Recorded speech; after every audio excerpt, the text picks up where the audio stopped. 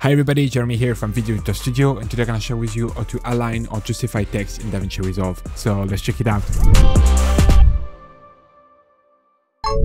Alright, so in Davinci Resolve right now on the edit page, and I bring a text plus in my timeline. I just added some text right there. And now what should I do if I want to align that text to the left, or to align it to the right, center, or to justify it?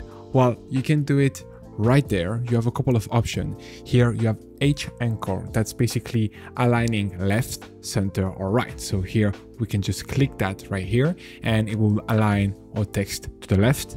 We could align then to the center, or we could align to the right.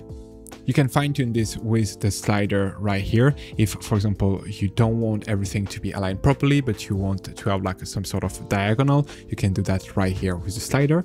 And then you have the option here, H justify, to justify your text to have everything even both on the left side and on the right side. And that's pretty much it. That's how you can align or justify text in Davinci Resolve. I hope this video was helpful. Don't forget to like and subscribe, and see you in the next one. Bye. Speed up your workflow and create better videos using the pack available on our website, including titles, transition, and templates, but only for Davinci Resolve.